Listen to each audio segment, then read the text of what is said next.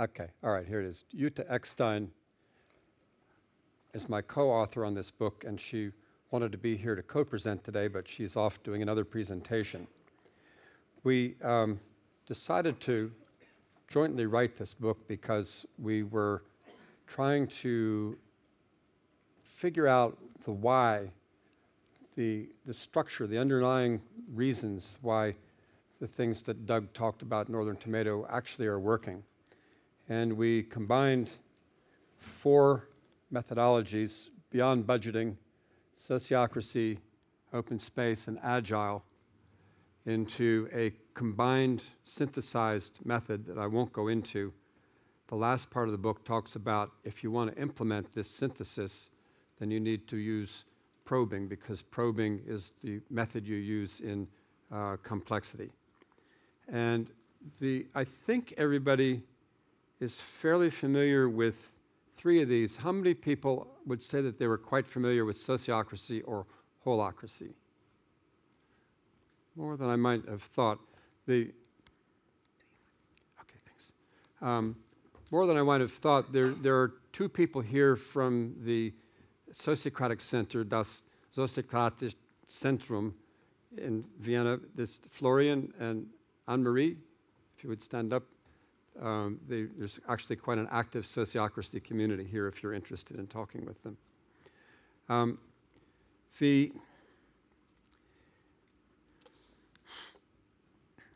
The term bossa nova is the mnemonic we're using for this combination.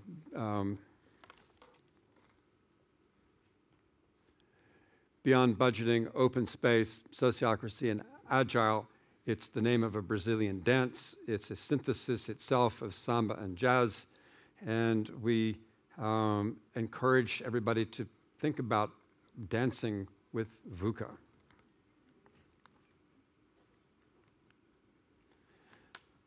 Everybody's familiar with VUCA.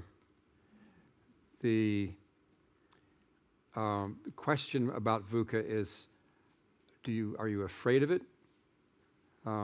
I like thunderstorms. This looks ominous here, but I like thunderstorms. Can you see opportunities in it?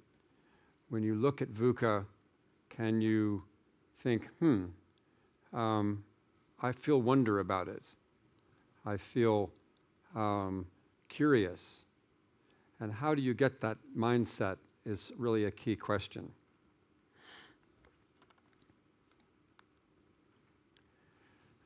If you're dealing with VUCA conditions in your company, the question is, where do you start to look for opportunities?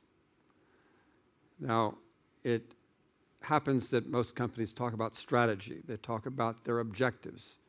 And that's one place to start, except that's maybe not so. The original business theoretician, Chandler, in 1962, said that, you need to start with strategy, your objectives, your purpose, your values, because structure follows that. And then Hall and Sias then said later, well, actually, the existing structure determines your strategic opportunities. So which is it? Which follows which? Where do you start in thinking about, well, where do we go with our company? It's actually more complicated than that. You can say that your business is an organization, or maybe it has an organization, or maybe it's being organized. And you can find lots of people who say, well, process follows structure, but others who say structures follows process, and so on around. So there's really no easy place to start. A lot of people like to start with strategy, with your values, okay, but you can start any place there, which doesn't exactly help you know what to do.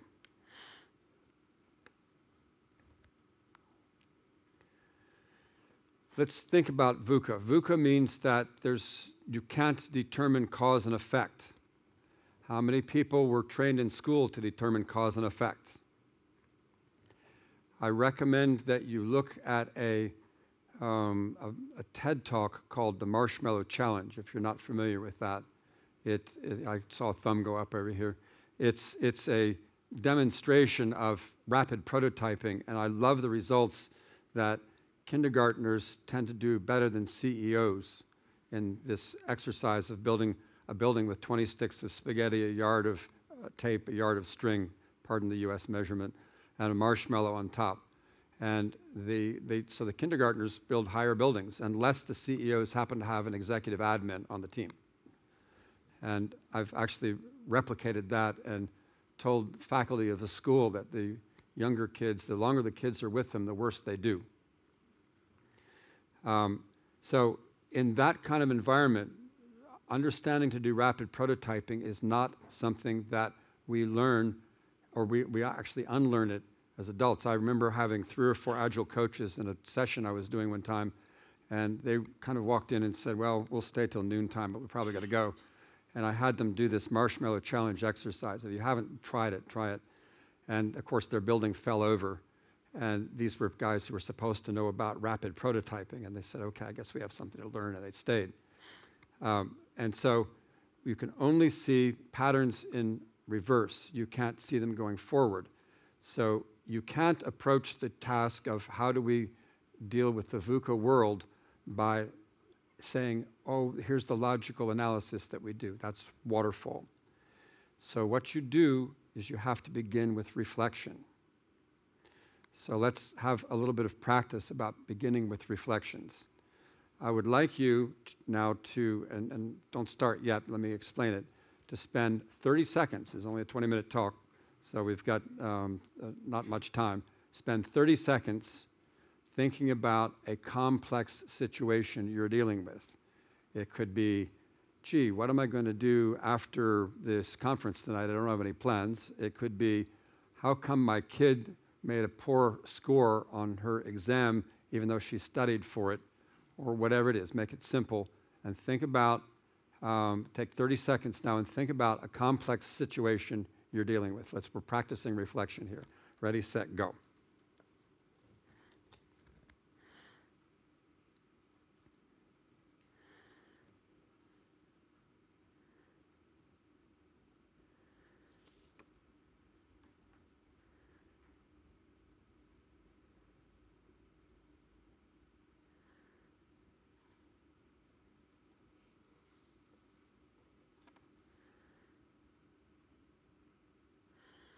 Okay, now take about, when I say go, about 20 seconds and ask yourself, what opportunities do I see in this situation? What's my wonder? What's my curiosity about this situation? How can I look at it as not confusing, but it's something that I can leverage? Okay, you got 20 seconds, ready, set, go.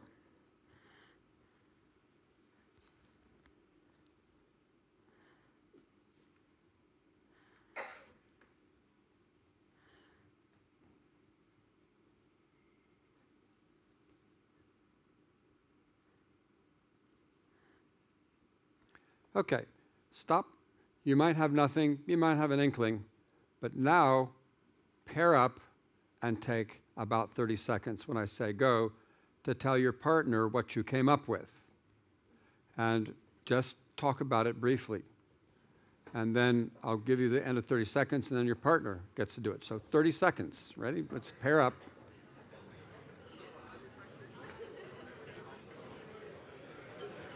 Triple up if you have to.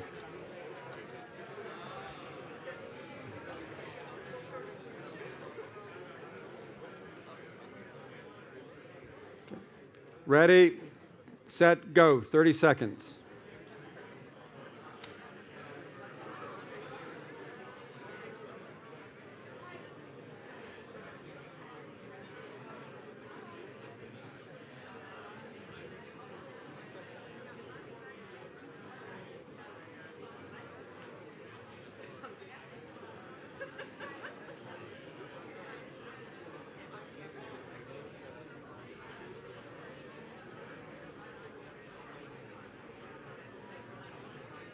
Okay, switch. That's 30 seconds. Switch. Switch over.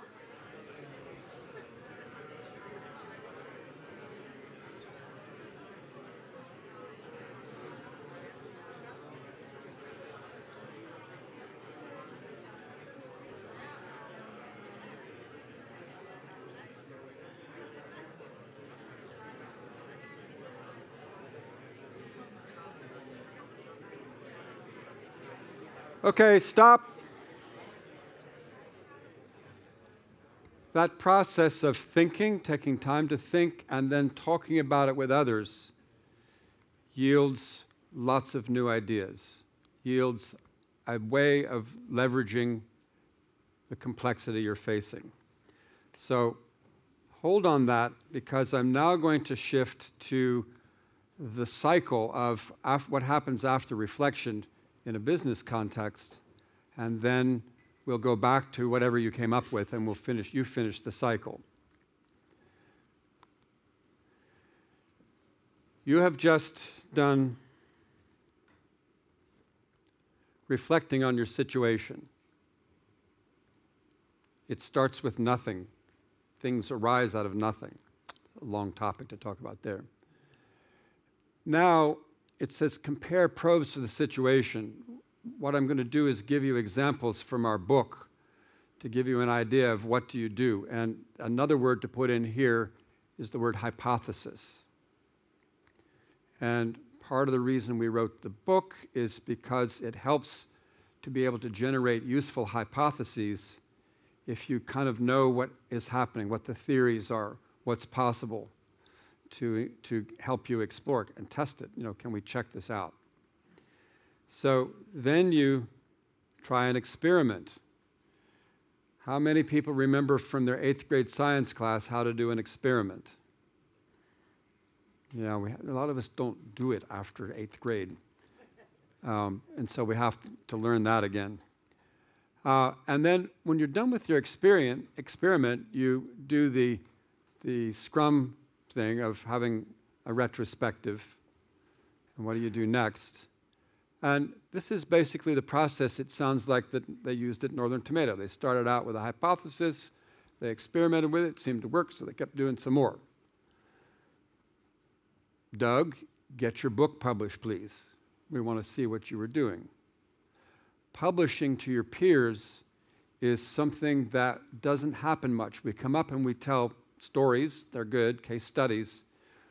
I was asking a question yesterday about, does anybody know any academics that have actually, looked at this rigorously? And we heard, yeah, they're coming. But this is lagging behind in the movement toward business agility. This is lagging behind because we have to do what good scientists do, which is publish clear, detailed results of our experiments for our peers to replicate and for people then to build on. That's how knowledge builds. Okay, so let's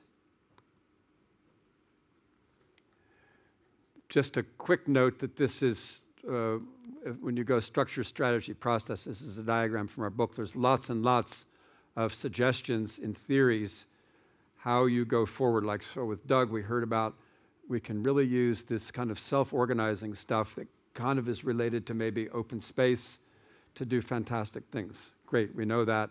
And so you all can now look at Doug's book and say, gee, let's try that out. Does that really work in our situation? I'm going to now give some examples of some experiments that people have tried. So is trust cheaper? Might be something that you come up with in doing reflection. Gee, we're spending a lot of money because we don't trust people. Biarcha was talking about this yesterday in Beyond Budgeting.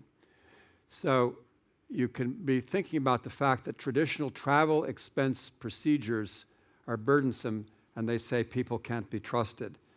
You still got to report what you did, what your expenses were, because all the government people require that. But at least the companies I've worked for say you can spend up to this much money per day. That's your per diem. You can spend this much in this kind of hotel. You got to fly economy class and so on. And so what if you just give the simple rules Doug was talking about and say, okay, make it economically sensible, make your trip economically sensible, be legal, and take care of yourself. That's your rules. Go off and do that. And you say, okay, maybe that's so that the procedures cost more than they save and they're demoralizing, and so therefore we want to try an experiment with those rules. So we do a pre-survey and an audit. How much is this unit actually spending? and you try it for 3 months in a few units, with the other units being controls. If you remember from 8th grade, controls are really important so that you know what you got. And then you do a post-survey. Was it cheaper? Did we have anybody trying to cheat? How do we control that? A lot of companies that try this just have everybody publish their results, and that's the social pressure is all the control that they need. So then the question comes, where to publish this experiment? Do you publish it within your company? Is that good enough? Do you publish it, through the business agility group? There's no good place to publish it. The academics hide all their stuff. You have to pay money to be in there. And so we are lacking the ability to really share that with each other so that we can cooperate across industries about what we're learning. This kind of conference is helpful.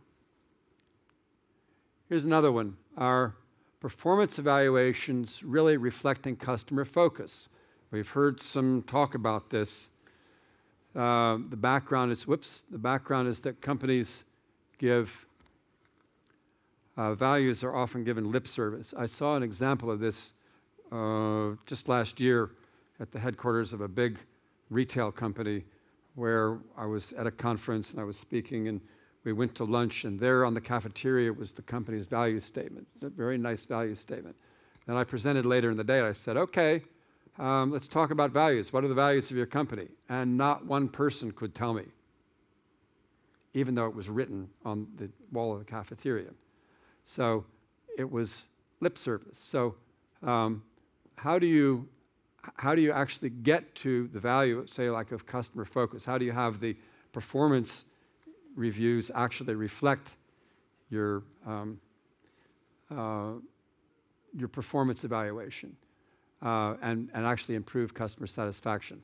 The key is to get an experimental unit to write their own performance evaluation criteria, and then bring in your measure of customer satisfaction to see if you can distinguish a difference in customer satisfaction between the ones who just take the company performance evaluation criteria and the ones who write their own. I'm going to just go on here. You can do the same thing about checking whether you can separate bonus payments from performance evaluation. There's some nice examples, again, in beyond budgeting around that. And there's some cases where companies have experimented with people electing who in their peer group gets the performance or gets the bonuses. They even elect, and this comes out of ociocracy, they even elect their bosses. They elect the people who get promotions. So there's all kinds of things that you can experiment with around that. So now design your own. This right here said, check with our book for suggestions, but you ultimately want to get to the point where you design your own probes to see how do we go forward. So with the example, what is your hypothesis? Think to yourself, what is my hypothesis about if I go out tonight? What if I go dancing like the Brazilians do? What will happen? My experiment will be to do that, and my measure will be I feel more satisfied than if I had just sat in a bar drinking or gone home and read a book. That's your experiment. So take a moment to think about that.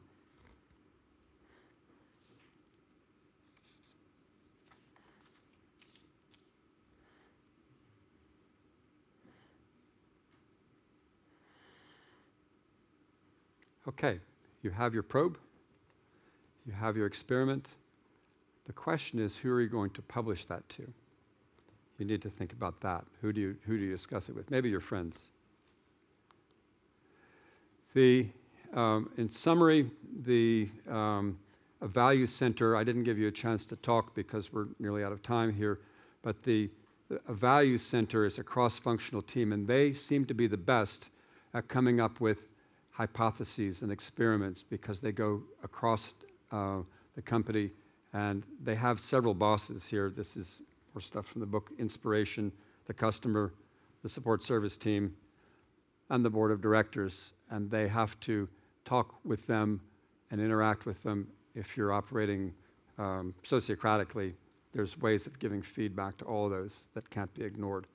And as you should have seen, your experience with just talking with somebody made things clearer to you, so they're great forums for talking. And in the end, never stop trying, learning, developing. The only company that I know of, or one of the few companies that I know of that consciously uses beyond budgeting, open space, sociocracy, and agile is Titansoft in Singapore and Taiwan. And their slogan is, "We never stop developing." They've also translated our book into Chinese. And so if you find yourself doing this and saying, gee, I have to take courage in order to come up with these ideas, maybe I'll feel kind of weird, and say that you blame bossa nova for it, that you're dancing with bossa nova and that makes you feel crazy. Enjoy kissing the VUCA frog. It might be a great dance partner. Thank you. Thank you.